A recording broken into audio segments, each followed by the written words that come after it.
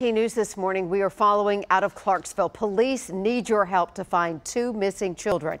Let's go live now to News Channel 5's Nick Barris in the 5 Alert Center. And do they think these children are in danger, Nick?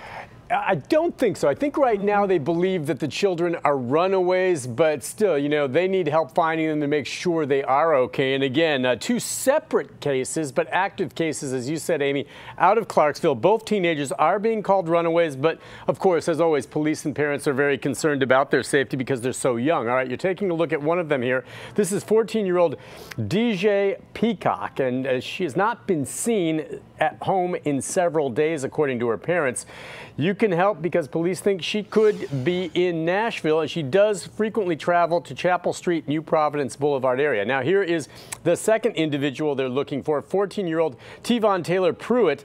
He left home almost 2 weeks ago and has not been seen since. In both of these cases, you see that they are teenagers, they're young, they're believed to be runaways, but of course there's always concern as more time passes and they don't hear anything from them. So if you know where they are, please call the police right away, see if they can make contact with them and get them back home. We'll send it back to you in the studio.